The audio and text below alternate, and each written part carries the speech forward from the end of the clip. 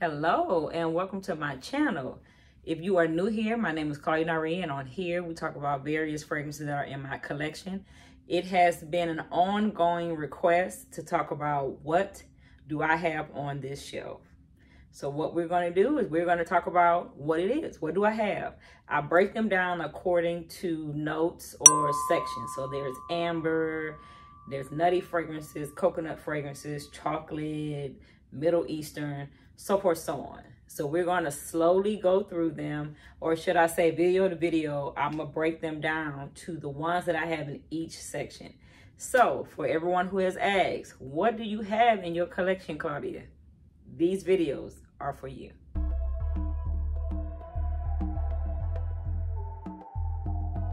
All right, so let's talk about Blackcurrant. My first Blackcurrant is going to be C. Fiori. This one here I know is discontinued, so of course you know that I'm going to keep that one in my collection. But the opening to this is Blackcurrant, Green Mandarin, and Rose. It is such a pretty scent. It is a very pretty scent. If you have C. Fiori in your collection, keep it until you use it up, right? Because it's so hard to find right now, and if you can find it, it's at a ridiculously high price. But I have C. Fiori. My next one I have was actually a recommendation from Lulu here on YouTube, and it was a good one. This one, look at the top, ain't that beautiful? This one here is Almaz. Almaz has blackcurrant, bergamot. You're gonna get some orange notes, raspberry. Like, the notes in it is amazing. Turkish rose, brown sugar. It's such a beautiful scent. And Drama Shop right now has a dynamic sale going on.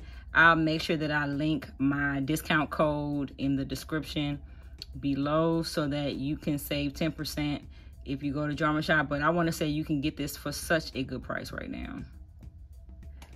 Okay, what's a collection that doesn't have a Mancera in it? So this one is Wild Fruits. It is it has kumquat. Kumquat is in the opening. Kumquat, citrus, lemon. So it's like a really citrus burst in the top part of it. Then it turns into this gorgeous, like a bowl of fruit, like a fruit cocktail bowl of fruit, right? Then, of course, it has the blackcurrant, the peach, apple, and violet in it. It's such a beautiful, fruity fragrance. Like, very nice, very nice. This was one of the ones when I was looking for wild cherry. I got it as a gift. I got wild fruit, and I was not disappointed with it. It just happened to not be the one that I was interested in, but I still enjoyed it. Wild fruit is a really good one. And of course, Mancera's right now, I want to say it's under $100.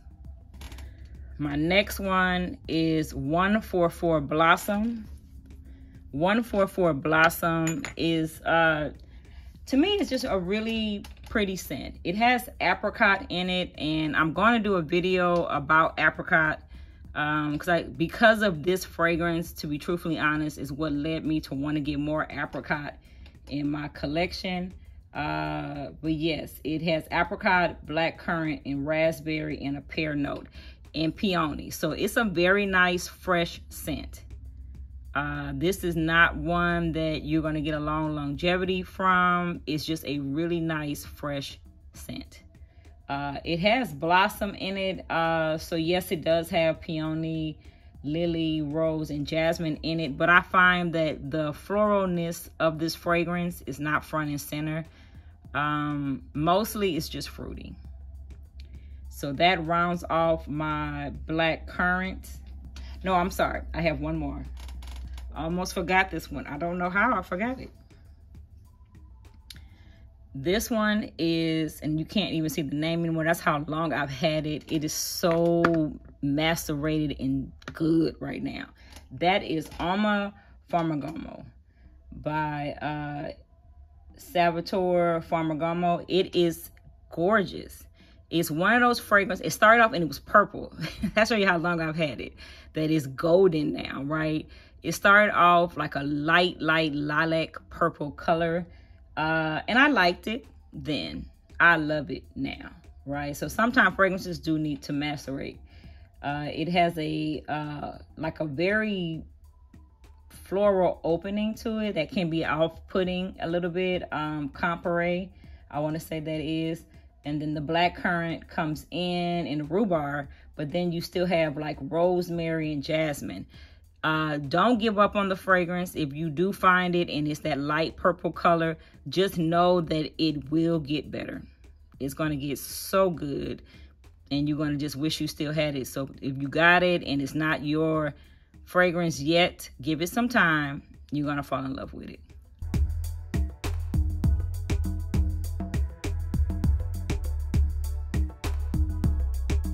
All right, my next fragrance is going to be fig. I love fig fragrances.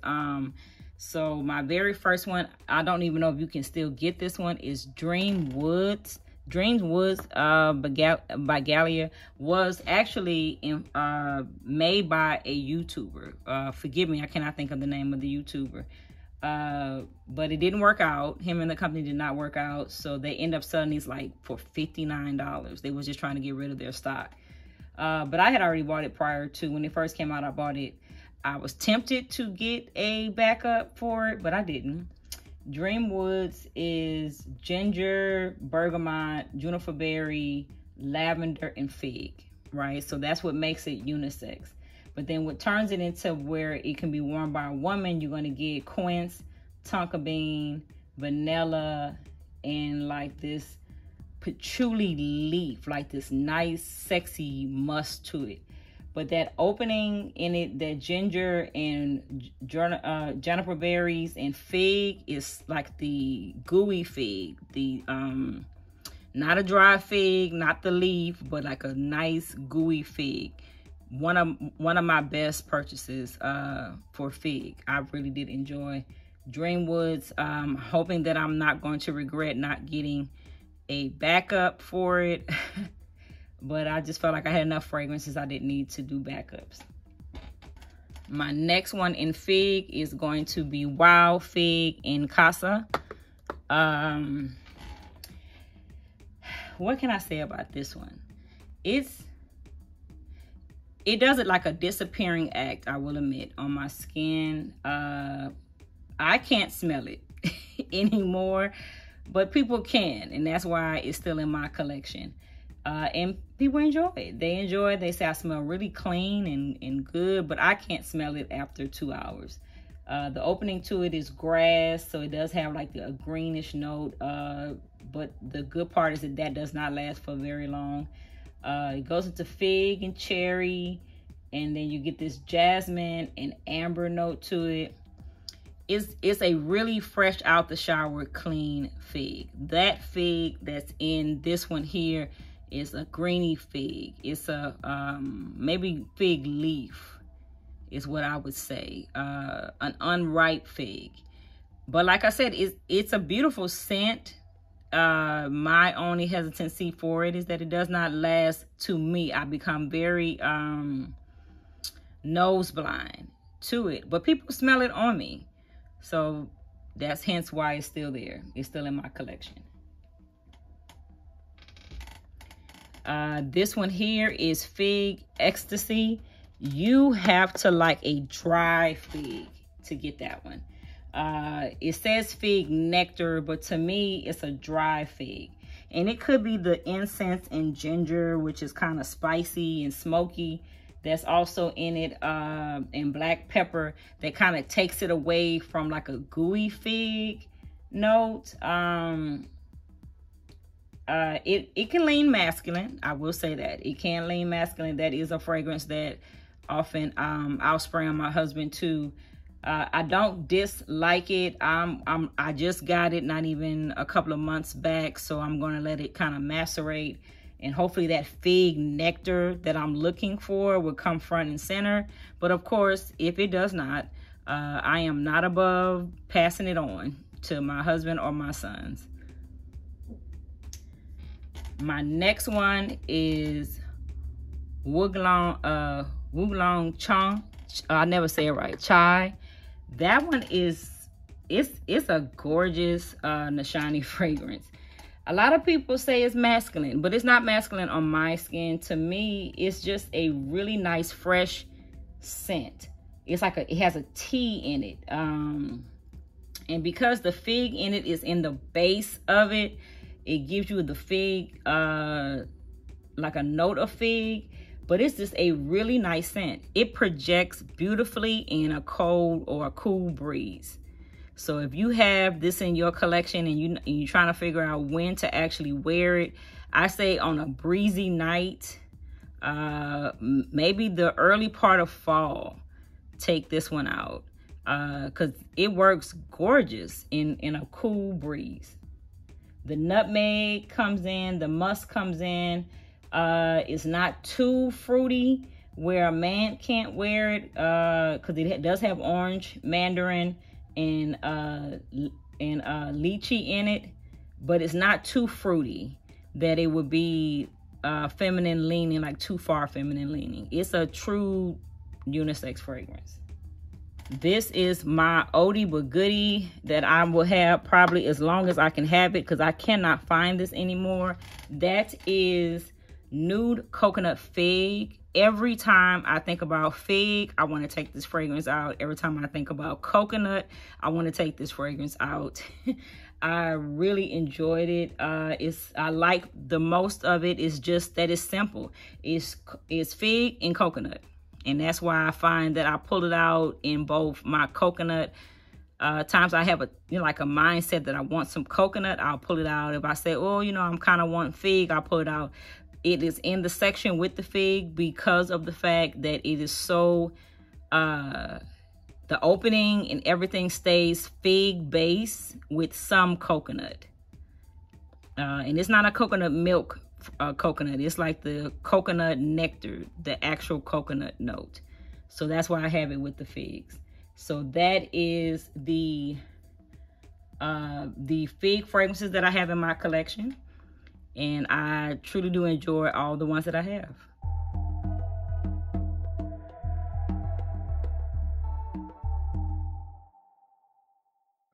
All right, I forgot one, and I think I forgot it because this one does not actually stand up on its own. So I went to go pull the next fragrances, which we're going to talk about, Plum, and realized that I didn't pull this one down. I was like, how did I forget that one? This is Angel Croisière 2020. This is when they had the fig note in the Angel. And so it's fig, nectar, praline, patchouli, vanilla, and magnolia. This is a gorgeous scent. Gorgeous scent. My only takeaway is that I wish that it would stand on its own. I currently have it sitting on a stander. And when you bought it, you had to get the stand, and sometimes you couldn't even find the stand to get it. So that was my only one. I don't really want my fragrances to lay flat on my shelves, because my shelves are stand-up shelves. So that's probably why I didn't even mention this one, because I don't even have it with the rest of the figs. I have it in another category, so another area on my collection to make sure that it doesn't fall. But let's get into Plum. So my Plum fragrances I have is Dates Delight. This is by House of Oud. I love it. I have no other words for it, but I love it. Dates, just dates. I have it with the plums because I don't have many dates enough for it to be on its own, so I did combine it with my Plum fragrances. It does not have plum in it, but it is in the category with my plums because, like I said, this is the only date fragrances I have. But it is a gorgeous, gorgeous, gorgeous fragrance. Dates, peony, cinnamon, caramel, tonka bean, honey, sugar, vanilla, latterman. It's delicious. It's a delicious scent. So actual true plum fragrances that I have in my collection is going to be Dark Purple by Mancera. Dark Purple by Mancera is plum, orange, red berries, musk, and amber. This is a good going out fragrance. Dark plum, dark purple is a gorgeous going out fragrance. I think I always want to call it dark plum because it's so heavy in plum, right? The note is so heavy in plum. Great going out fragrance. Gorgeous, gorgeous going out fragrance. My next one is Empyreal by Navitus. It has Brazilian orange. It has a plum accord. It has cocoa cones, like the cone from an ice cream, right? The actual cone, that note. Think of that note. It has tonka bean. There's a gorgeous, like, silky suede or smooth suede base to this fragrance. Then they top it off with some coffee. It has a Java note in it, mixed in with this, how do you describe it? When you think of tar, you would say, oh, something kind of like strong, but it's not strong. This is such a unique blend with all those other notes that it makes it stand out. Like fresh cement laid tar, right? So you're like, oh my God, that's gross, Claudia. But no, blended together with all those other notes, amazing. Absolutely amazing. And to round off my plum collection is Olympia Legend. I have gotten so many people to get Olympia Legend. It is Olympia on steroids to me, because it has this plum and apricot note to it. It has this salty skin, saltiness, like sea salt note. They blended in some ginger flower, so it's not that spicy ginger.